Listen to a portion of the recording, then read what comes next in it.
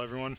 I've seen a lot of videos of people posting their DNA results here on YouTube using the two most popular companies, 23andme and Ancestry.com. I thought this would be a fun thing to do since my mom was adopted and I virtually know nothing about her biological side of the family. I decided to send samples to both companies and then compare the results. When my DNA results were finished, I was excited to see where my ancestors originated from. I want to start off first with 23andMe and then go on to Ancestry.com, followed by a side-by-side comparison of both of them. Here's the 23andMe, and this is the basic map of my ancestral composition. I really did not know what to expect when I first viewed the screen. I knew my paternal ancestors came from England, and everything else was kind of a mystery. I was pretty surprised, 0.8% sub-Saharan and also 0.1% East Asian, specifically Japanese. My wife came to the U.S. from Japan, and this kind of brought up a red flag. My family's always lived in the Midwest, so the chances of having even a minute amount of Japanese is pretty improbable.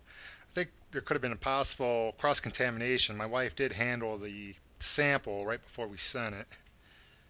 Okay, now onto the Ancestry.com site.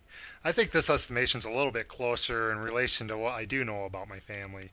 I have an English surname, and Ancestry.com has me about 31% British versus 16% for 23andMe.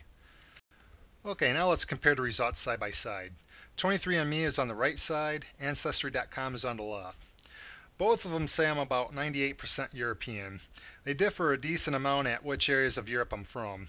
For instance, Ancestry.com has me at 11% Scandinavian versus 0.4% for 23andMe. Ancestry.com then goes on to say that I have no African background, whereas 23andMe said I was about 0.8%.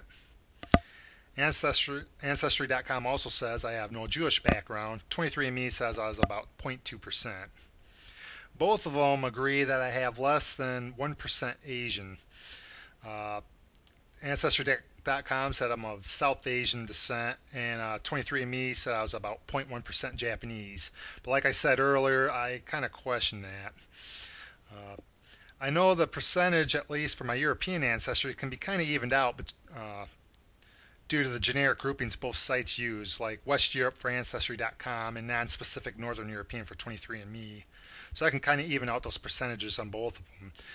But for the trace amounts of my other backgrounds, non-European backgrounds, they can't be further off, I think. So I'm not real sure how either site came up with those areas. Anyhow, I did think all this was interesting, and I'm curious if any of you have tried both tests and have come back with slightly different results like I have.